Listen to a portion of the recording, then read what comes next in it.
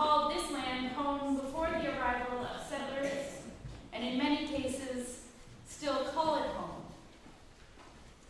With that, we acknowledge that we worship and live on the traditional territory of the Anishinaabe, the Haudenosaunee, the Attawandaron, and the Wendat people, a territory covered by the Upper Canada Treaty.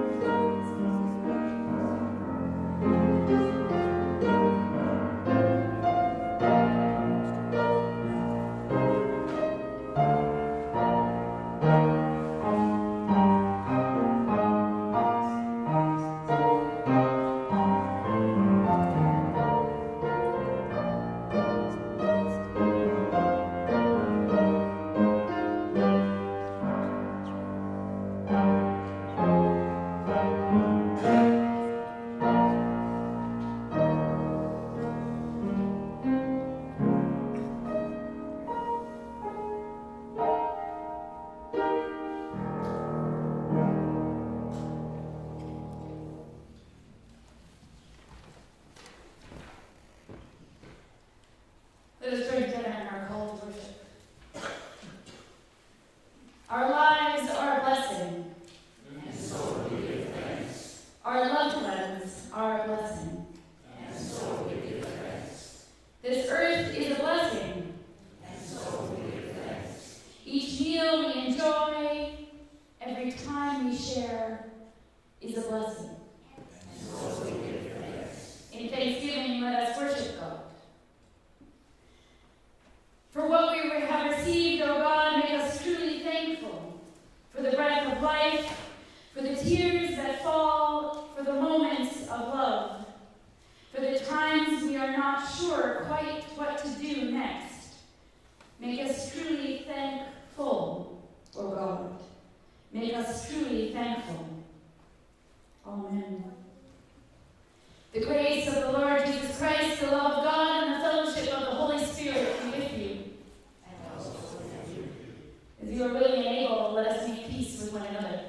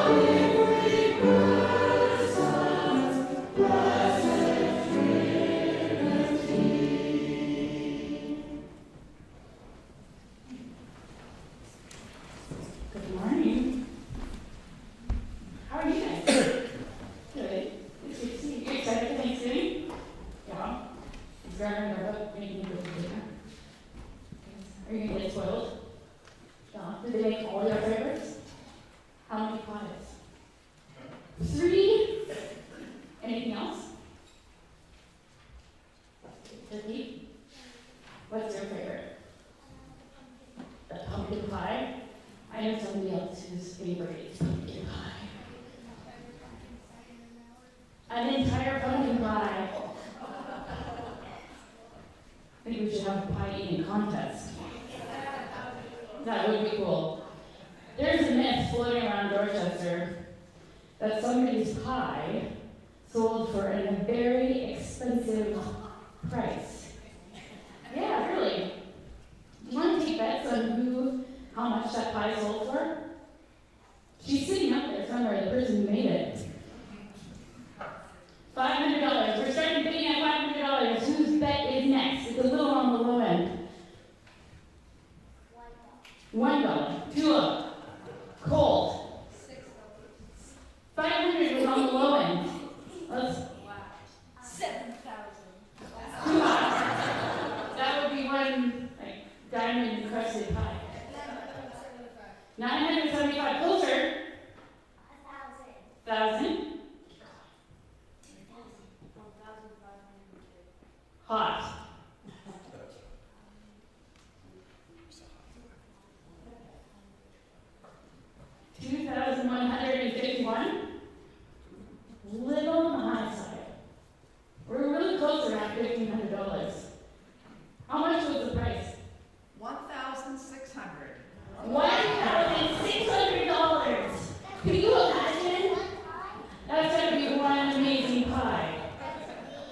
That's me? Yeah. One single pipe. Do you think they shared? I hope so. No, it's all mine. It should be. If it was as big as you, then I hope you share. Otherwise, you'd be really big. That time you get a refund? I don't know. One bite. That would be pretty special. So we're thankful for all kinds of stuff this weekend, right? What are you guys most thankful for? That you get to be with your family. All the yummy food.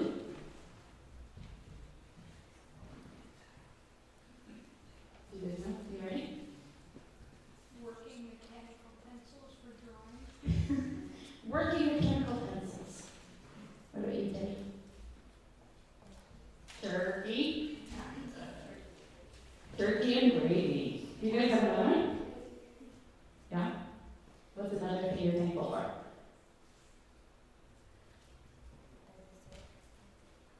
The dessert pumpkin pie. Gosh. Pretty special time, right? Yeah. We have a special little animation that Finley did about Thanksgiving. It's about being thankful for what you are. I'm not sure if it's going to work on the screen, but I have it here. Where did I put my computer?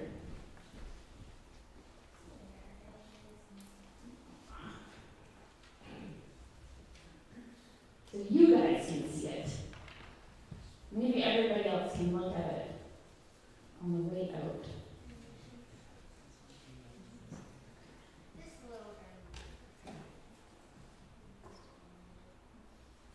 All right. So Finley made this on the iPad.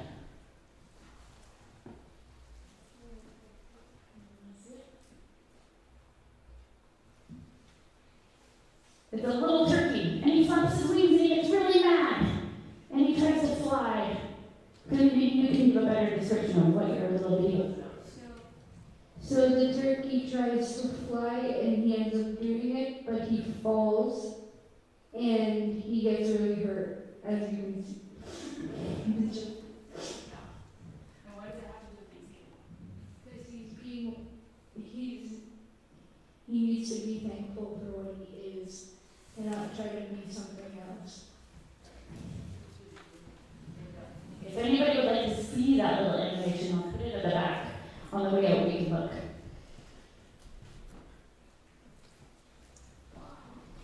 Do you guys want to light a Christ candle?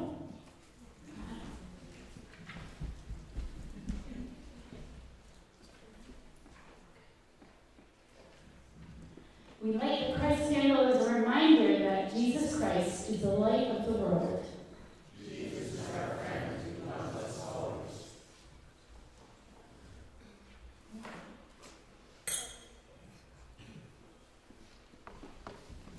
Thank you, ladies. Grapes? I don't know if they're real. They're not. Can we pray together as our Savior taught us to pray? Our Father, who art in heaven, Hallowed be thy name. Thy kingdom come. Thy will be done on earth as it is in heaven. Give us this day our daily bread, and forgive us our trespasses, as we forgive those who trespass against us. And lead us not into temptation, but deliver us from evil. For thine is the kingdom, the power, and the glory, forever and ever. Amen. all right. Sammy and Finn and Teddy have something really cool downstairs for you guys. Cool. Have fun. That's what the song was.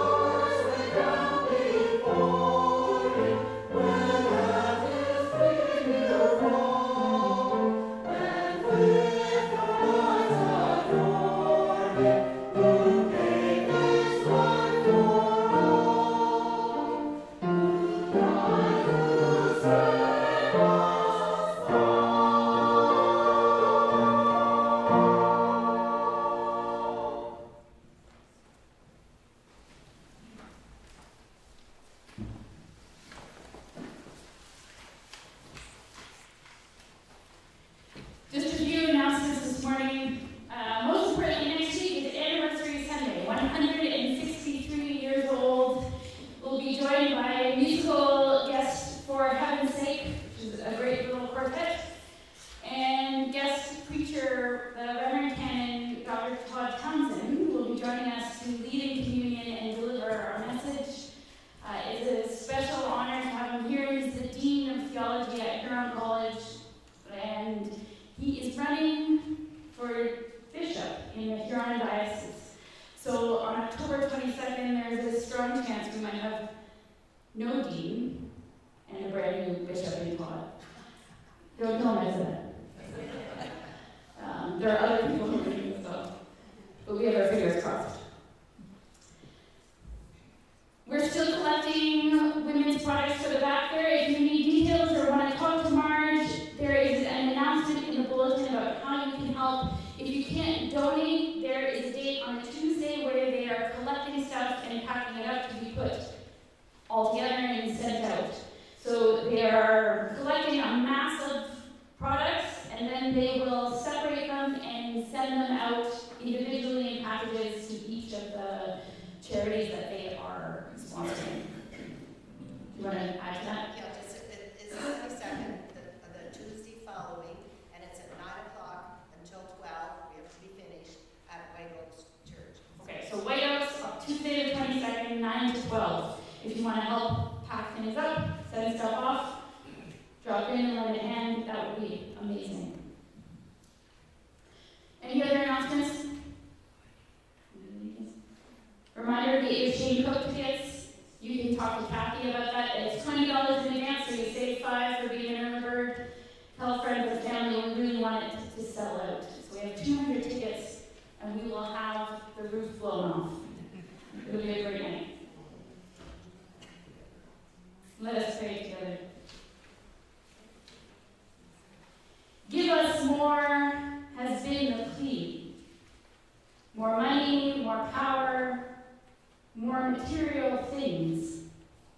Your world has forgotten your promise that you will provide us with all that we need. Forgive us, O God of mercy. Enable all to move toward the living within the abundance you have given and leave scarcity behind. The good news is that we have all that we need, the breath of the Spirit, the peace of Christ, and the promise of everlasting life with God, who provides loving forgiveness for us all. Praise to God, the Creator, for abundant blessings. Amen. Will you join with me as we profess our faith, as found in the New Creed, saying, we are not alone. We live in God's world. We believe in God, who has created and is creating, who has come in Jesus, the Word made flesh, to reconcile and make new, who works in us and others by the Spirit. We trust in God. We are called to be a church, to celebrate God's presence, to live with respect in creation, to love and serve others, to seek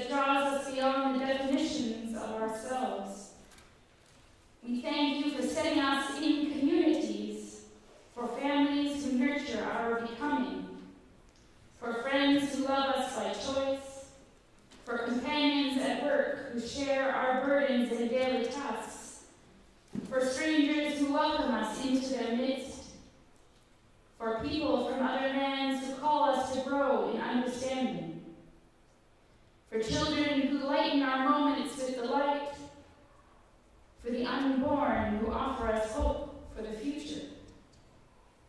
We thank you for this day, for life, for one more day to live, for one more day to love, for opportunity and one more day to work for justice and peace, for neighbors and one more person to love and by whom be loved, for your grace, and one more experience of your presence, for your promise, to be with us, to be God, and to give salvation. For these and all blessings, we give you thanks, eternal and loving God, through Jesus Christ we pray. Amen. Each of us has experienced many blessings. Each of us has given many blessings too. May the giving and receiving be a constant sign of God's grace in this congregation and beyond. Our offering will now be received.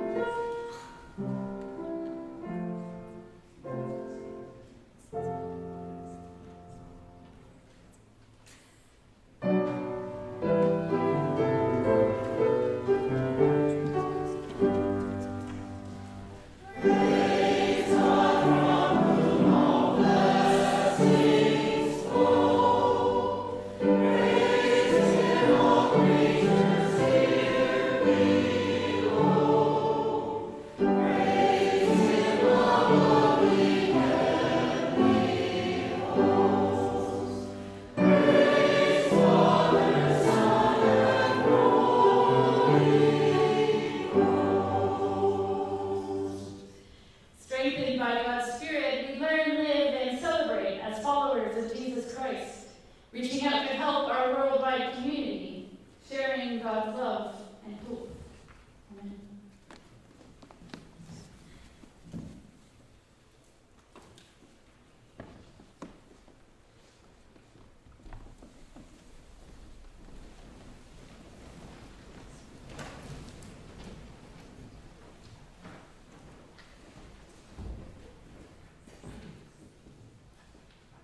Paul writes to us this morning from a little prison cell. And even in the midst of suffering and uncertainty, there is a joy in his letter to the Philippians that emerges quite clearly and quite remarkably. He writes to this peaceful community in Philippi, the westernmost Pauline church of the time. about mutual affection, and he encourages them, versus the trouble he often tries to correct in his other letters. Most of his other letters are about, you're doing this wrong, or this wobble over here needs to be fixed this way. There's a certain love that he has for the Philippians that's just a little different. It's a letter of encouragement and of love. What's interesting about this passage is the lead up to it. His letters are always in sections, but this section is addressing particularly a squabble between two women. I do it right. No, I do it right. And they're strong leaders of the church. And what's interesting in the lectionary is we kind of skip out or over this part of it because it's superfluous in some measurement, right? It's just the addressees to the part of the letter. But what it is important to recognize is that this part of the letter is addressed to two women leaders in the early church. People who Paul has entrusted to take on the responsibility and leadership in Philippi. A reading from Philippians 4. Rejoice in the Lord always. Again, I will say rejoice. Let your gentleness be known to everyone. The Lord is near. Do not worry about anything, but in everything by prayer and supplication with thanksgiving let your requests be made known to God. And the peace of God, which surpasses all understanding, will guard your hearts and minds in Christ Jesus. Finally, beloved, whatever is true, whatever is honorable, whatever is just, whatever is pure, whatever is pleasing, whatever is commendable, if there is any excellence, and if there is anything worthy of praise, think about these things. Keep on doing the things that you have learned and received and heard and seen in me, and the God of peace will be with you. The word of the Lord.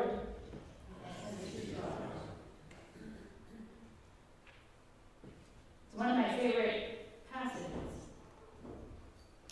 Thankfulness, this being full of thanks. We're going to have fun. Keith, do you want to shut the door? The echoes won't. He's so noisy. I love hearing him having fun in this church. If you could thank one person who you didn't get a chance to thank, or go back and say thank you again, who would that be and what would you say?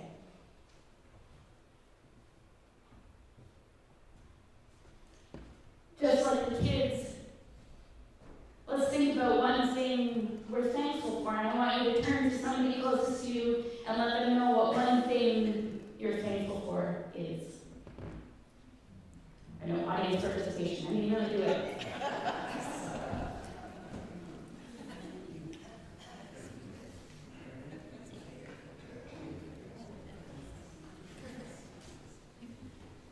Good. We are so lucky to be surrounded by the most incredible community who know how to be in relationship with one another. This community. And just like the Philippians, who are surrounded by people who celebrated with and in one another. There are always difficulties like these two women having a who's more right kind of argument. Because life isn't easy. But the community that surrounds us is special. And particularly in our community, if we can transfer that context, this family, we are like Philippi. And today I am thankful for these people that surround us. These people who call us to ask, how are you doing? Who are concerned, who offer care, who go out of their way to help one another, gather together and to gather us in, who celebrate one another and their achievements, not only their achievements, but their children's achievements, their grandchildren's achievements, who celebrate the history and the things to come. This community who walks together on a journey. And this weekend, as we come together to remember and celebrate together, it's a time to remember and say what we're thankful for. To share those memories and say, remember when? To share a moment for the empty chair. To those who aren't joining us, those we miss and wish could celebrate with us still, and to celebrate the legacy that they have left. Paul, in his tiny cell, says, rejoice. Rejoice again, and the peace of God, which surpasses all understanding, will guard your hearts and minds. How does he evoke celebration in a time of loneliness and despair, of uncertainty, when the only thing he can really predict is that inevitably this prison sentence will lead to his death? Let us forget for a moment, he says, all the worry and trouble and strife to celebrate together. Joining together in the bounty, for that is what reminds us what it's all for. To find those things, whatever they are, that are worthy of being praised. Now, over the last couple of weeks, we've talked about some difficult subjects. We saw Greta and the climate change action and this stuff that's happening in creation. And we talked about the residential schools and the struggle of Indigenous peoples and our efforts in reconciliation. But where is the peace and love that is shared? We are witness. We are witness to that compassion, to relationship, to love. The love that surpasses understanding. We are witness when those who are sick are cared for, are caring. When the sick fail to ask for, but rather in community ask what they can do to help. What is that? What is that love? And call to keep loving. To celebrate the beauty of those who gather around and love beyond all telling of it, as we have been taught by God to love. Paul says, whatever is true, whatever is honorable, just, pure, pleasing, commendable, excellent, dwell in those things. Think about those things. Share those things in your community and be grateful. Dwell there, and the peace of God will be with you. The other lectionary reading this week comes from Luke. It's a parable you all might be familiar with. Jesus walked the border of Samaria and Galilee. And along the border, he comes across 10 lepers. Ostracized from their community, the sick are pushed to the edge and out of town so that nobody else contracts it. And their families would approach from a distance and leave some food and take off. It's a quarantine, and they are rejected. And Jesus, walking along the border, comes across this colony of 10 lepers, and he heals them. And immediately they run off, go back home to celebrate with family. They go back ecstatic. And as they're running, one man stops. One of 10. He didn't run home, but stopped and turned around. back to thank the one who had saved him. But there was one of 10 who were witness. One man out of 10 who turned back and fell at Jesus' feet to give praise to what was just and excellent. One who was other. See, this man wasn't just any man of the 10. He was a Samaritan. He was the one who was outside of the other 9. He was the one who shouldn't have come back. And he was the only one who did. He turned around to give praise, to say thank you. And he was the one who lived across the border, the one who was not of them, but of Samaria, who belonged to those who worshipped the wrong God. He was a man from the edge, from the border, unlike the familiar center. When I was away in Edmonton a few weeks ago, there was a rabbi who presented at a conference, and she talked about Leviticus. She talked about the high holy day of Yom Kippur that the Jewish people are celebrating this week. It is a day of atonement. And what was beautiful about her story is that on Yom Kippur, the Jewish people offer confession. And they are put into the scapegoat, and the rabbi lays hands on the goat, and they send it out into the wilderness. They send out these confessions, and God takes them away through this goat.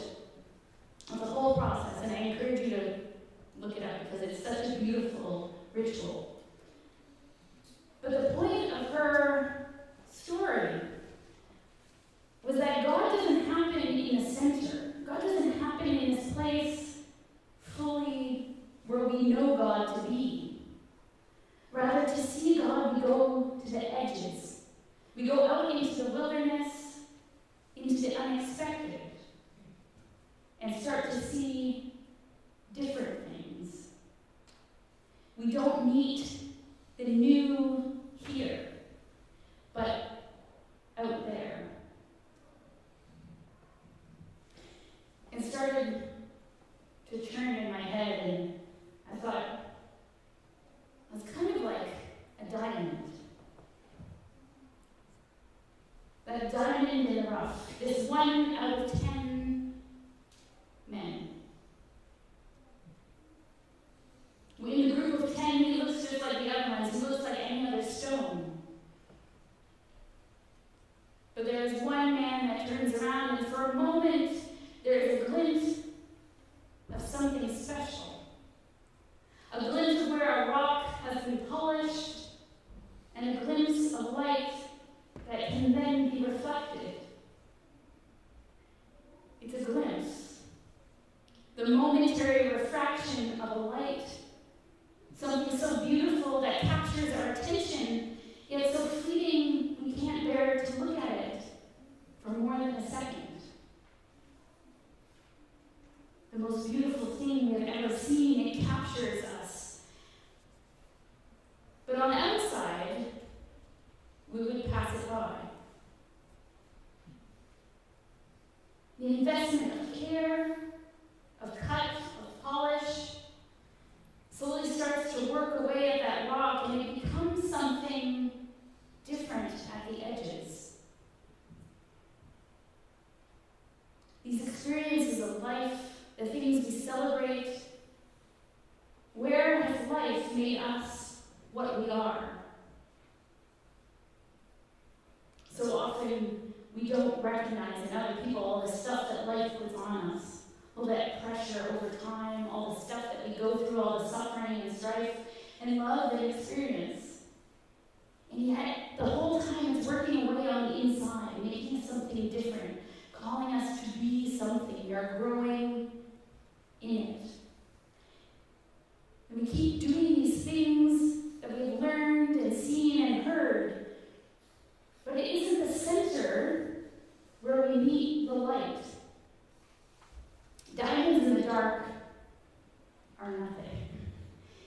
sparkle. They don't emit light themselves. I saw something funny, some sarcastic meme about diamonds shining. Shine like a diamond. Diamonds don't shine. They reflect.